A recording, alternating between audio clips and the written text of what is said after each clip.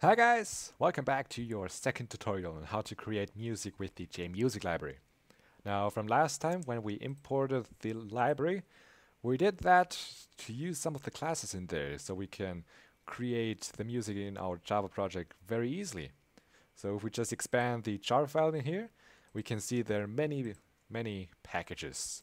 So if we just go ahead and expand some of the packages, you can see there are many other classes, all that we can use for our project. So for instance, if we want to create a new note in our project, you can see that there is a class called note in the jm.music.data package. So if we expand that, there's the note class.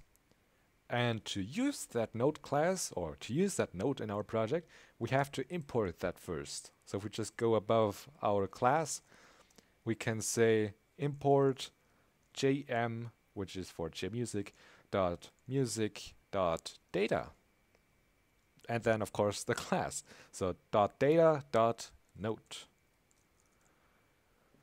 And now we basically imported that note into our project and we can use it in our class. So if we just go to our class, let's create the main method. So all we have to say is public static void main string square brackets args curly braces open enter. And so this is where our program is going to start, and in there I just want to create a new note. And to do that, we just have to say new note curly braces semicolon. So that's how you create a new note. And if we just go ahead and play that, or run that program,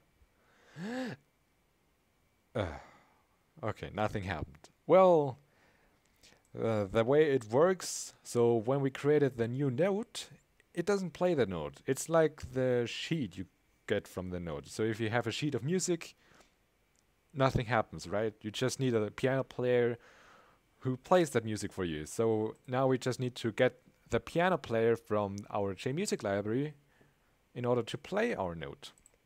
And so our piano player is in the jm.util package, and in there's a class called play. So let's just go ahead and import the play class. So let's just go ahead and right below our import jm.music.data.note, type in import jm.util.play. And if we go up to our main method again, we just can say play.midi. And then in brackets, just type in new note.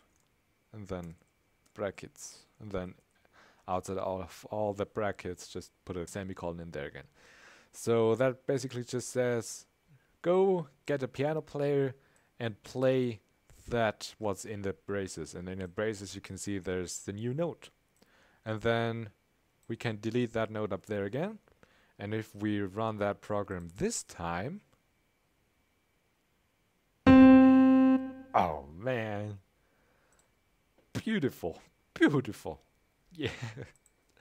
So that's how you create new notes and let it play. So yeah, I think I'll just stop it right there. I want to keep those little tutorials short and quick. Hope that was helpful, and the next time we'll see how we can manipulate the note. So give it different pitches, set the length, set the strength, set everything for the note. But for now I'll just leave it like that. Thanks for watching, bye.